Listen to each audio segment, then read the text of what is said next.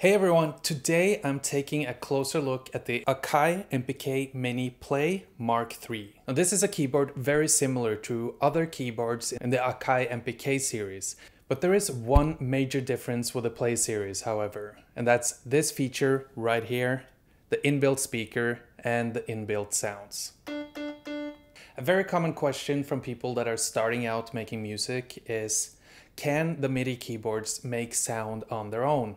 In most cases they can't, and you need a computer and software and virtual instruments in order to make sounds. And this keyboard is one of the few keyboards that actually have inbuilt sounds. So in this video, let's take a closer look at this keyboard, see what it can do, what the internal sounds sound like, and who this keyboard is primarily for. Okay, so first let's take a little overlook. So this is a very standard MIDI keyboard layout. It has 2 octaves, has 8 drum pads, and 4 assignable knobs. So this is the main difference between the Mini Play and just the APK Mini Mark III MIDI only version, which has 8 knobs. Here you have a selector knob for different sounds, and you can see them changing in the display there. And then you have a volume button. In addition, you have an arpeggiator, octave up and down, full level for the drums, so that instead of having velocity sensitive drums, you can have just a full level. And also a note repeat that can be used for both the drums and the keys. When the keyboard is being used in standalone mode with its own internal sounds, these knobs are used to change the parameters of the sounds. So you can see here this has a filter, resonance, reverb, and chorus. And if you press this button right here, knobs A and B, it changes to the secondary settings, which are attack, release, EQ low, and EQ high. Like all Akai MPK keyboards, it also has this expression and pitch joystick right here. So it has an X and a Y axis, which I know many people dislike, and it makes it a little harder than just having 2 different dials. But this is the joystick that all the keyboards in the Mini MPK series come with. On the back of the keyboard, you have a port for a sustain pedal, headphone output, a USB port for using it as a MIDI keyboard with your computer, and a power switch. So switching from USB powered or battery powered. If you're using this keyboard with a computer, you will have it on USB and it will automatically power up. But if you use it standalone like we're doing right now, you need it to put it on battery and then it will power up. It also has a battery compartment right here for 4 AA batteries. So when it comes to the internal sounds, the first impression is a little bit like one of those old Casio keyboards from the 80s and 90s. All the sounds here are synthesized, so there are no samples. And it does have a little bit of a toy keyboard feel. But some of them are okay. Now this keyboard also has an internal speaker right here, which is actually not too bad. It's still a little tinny, but it's way better than the previous generation. So if I take my sound recorder closer to it,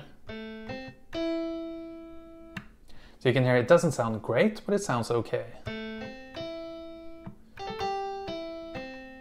Okay, now let's connect this keyboard to my recorder using an aux cable.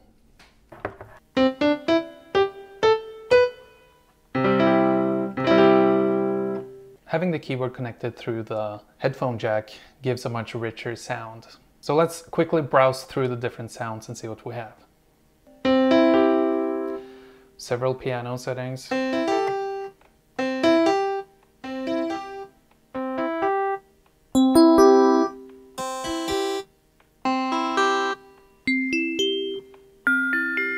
Some percussive melodic sounds.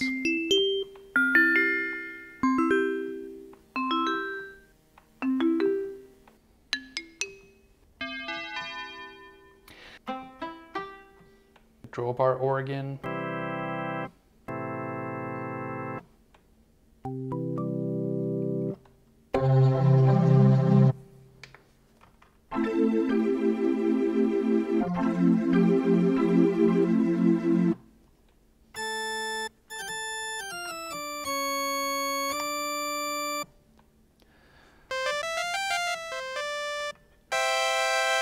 That sounds very 8-bit.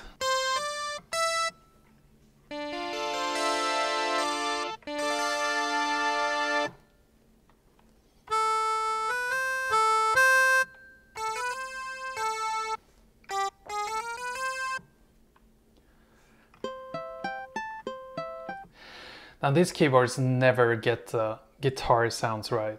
So this is supposed to be a nylon guitar.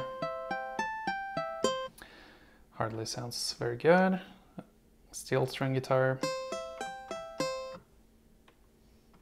Jazz electric guitar.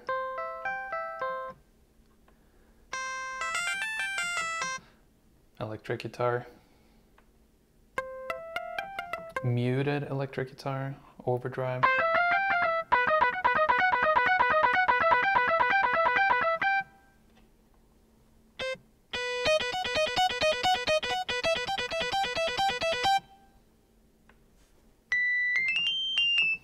Harmonics.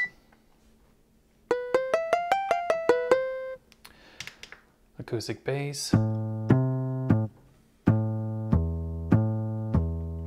Finger bass.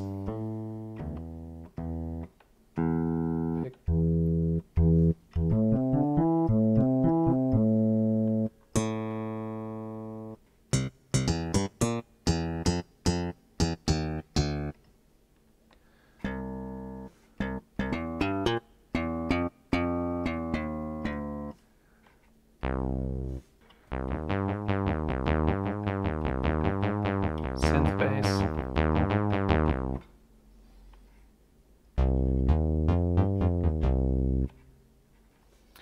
Now we get to the strings. So the first one out is a violin.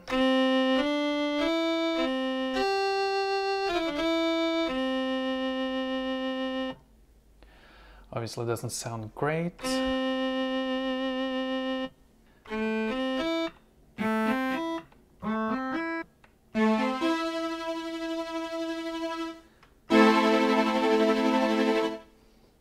Doesn't sound too bad.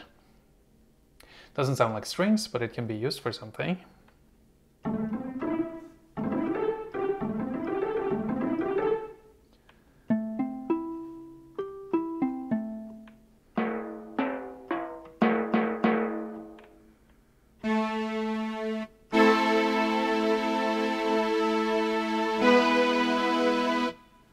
String ensembles.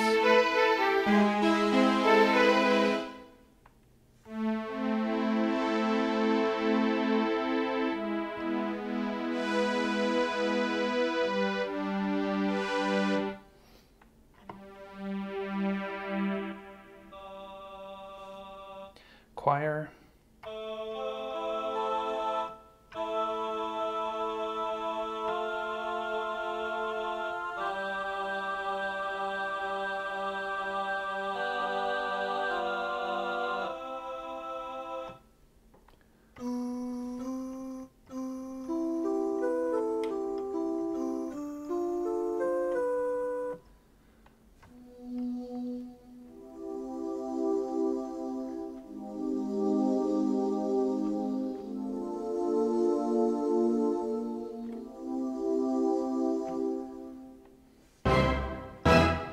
Orchestra hits.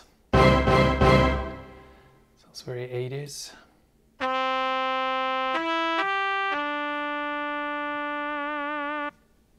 Trumpets, trombone.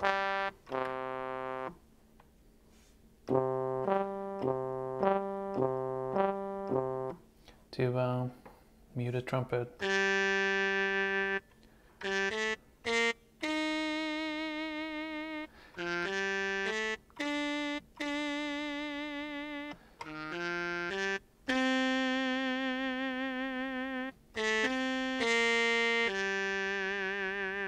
Sounded just like Miles Davis. French horn.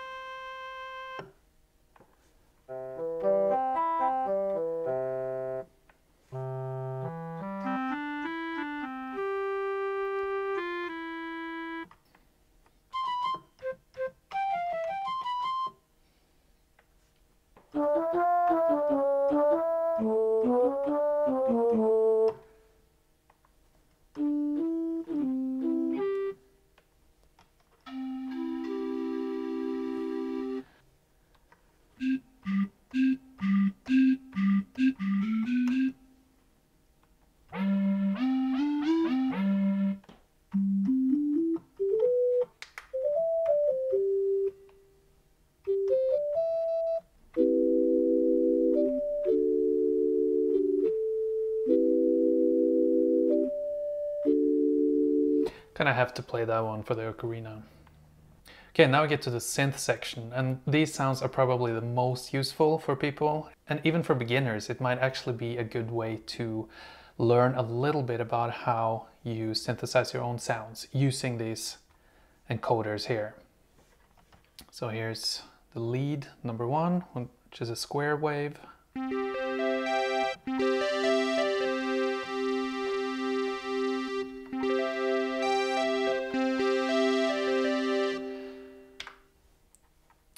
You can increase the attack time.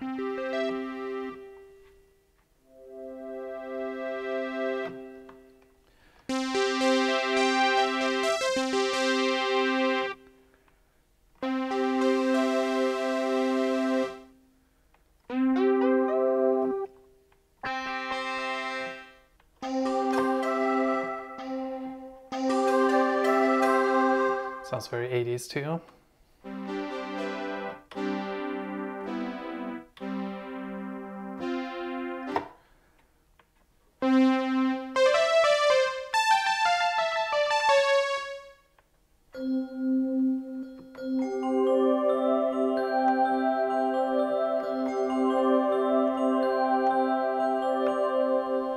Make some 80s elevator music using that sound.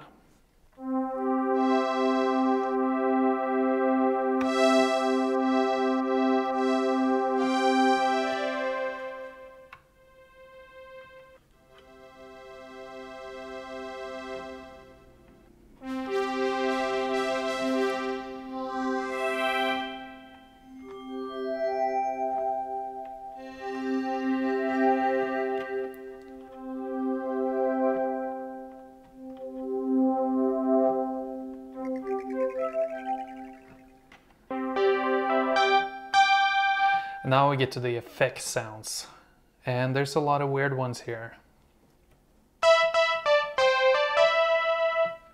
This one is okay, then you have...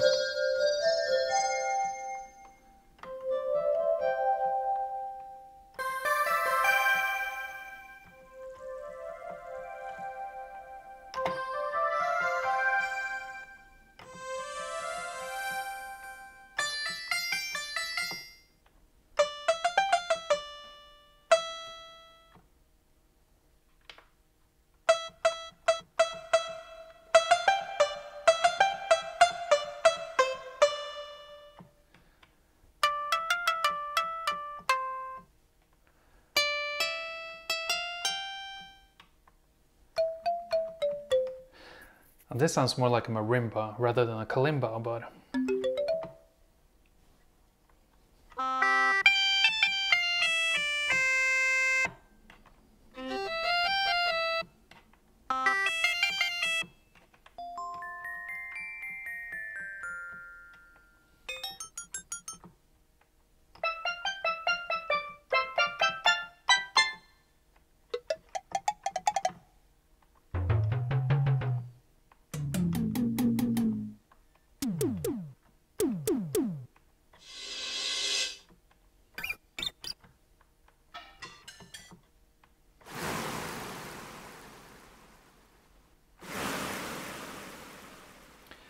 You can make some ambient sounds here at the very end.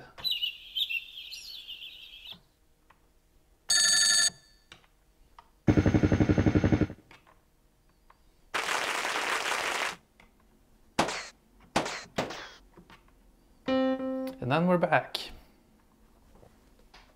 So that was all the sounds in the key section. And then you also have a sound bank for the drums.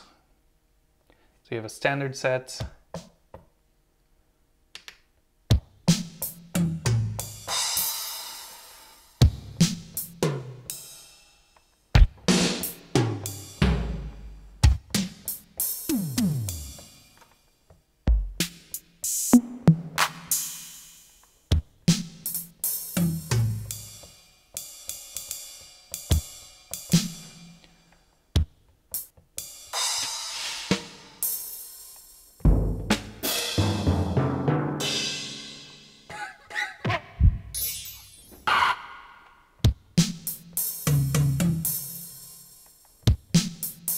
The drum sounds actually sound pretty nice. Okay, so that was all the sounds in the sound bank. Now let's look at how we can manipulate sounds. So if we go to one of the synth sounds, say one of the leads. So this one sounds pretty bare. And then we can start manipulating it using these encoders right here. We can use the filter.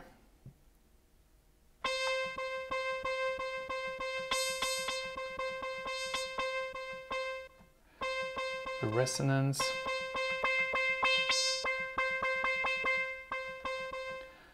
The reverb. Chorus.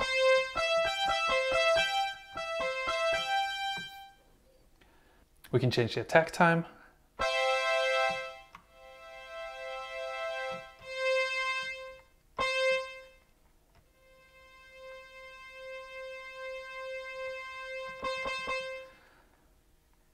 The release time.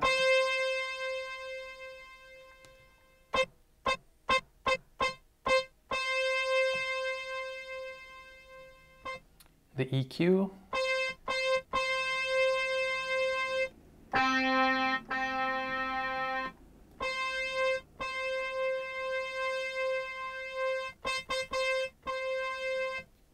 And then you can actually shape your sounds in a pretty good way. The synth sounds will probably be the most useful for most people. When you've changed a sound, you can also save it to favorites. And you do this by holding down these two at the same time and then select a pad. Then you'll have it there.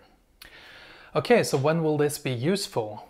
Well, in most cases, you will probably use your MIDI keyboard with your computer or your tablet or some sort of software. However, if you're just starting out, it might be nice to have something that you can just immediately grab and start playing. And also if you're just fooling around trying to figure out some chords or something, it could be nice to just have something you can easily just grab, turn on and start playing. But aside from that, I don't think the sounds are good enough for live use or for jamming sessions. Maybe you can use the drums, but I can't foresee that that will be an extremely popular use, but I might be wrong. And another thing is that the size is really nice and it can be a great travel companion to just bring in an airplane or a bus and connect some headphones and start playing and try to figure something out.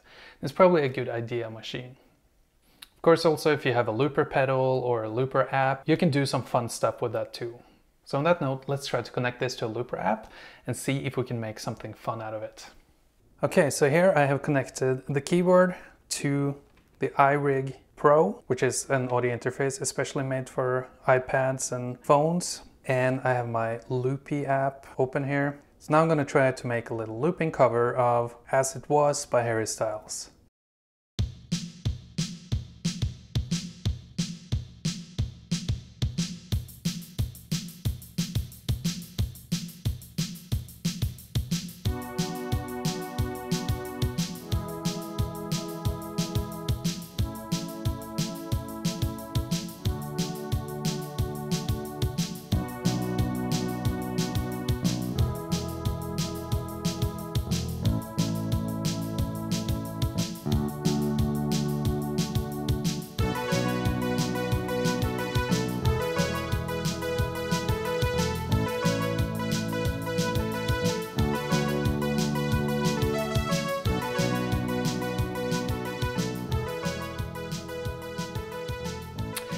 Okay, so that's my little cover of As It Was by Harry Styles. So as you can tell, it doesn't sound completely professional, but it sounds close enough. And it's kind of fun playing around with a looper and just some random sounds. So that concludes my little overview of this little keyboard, the MPK Mini Play. You know, it's a great MIDI keyboard and it's a really nice feature having those extra sounds. And although the sounds aren't the best sounds in the world, I do think you can find good use for it. And if you're a beginner, this is probably a great start because it has all the features of a regular MIDI keyboard, but you can also just play around with sounds and figure things out without having to be attached to your computer and your DAW. So I hope you enjoyed the video. If you did, please leave a like and consider subscribing. And I will see you in the next video. And in the meantime, you can check out this video right here where I'm comparing pads and keys to figure out what's the best MIDI keyboard for you.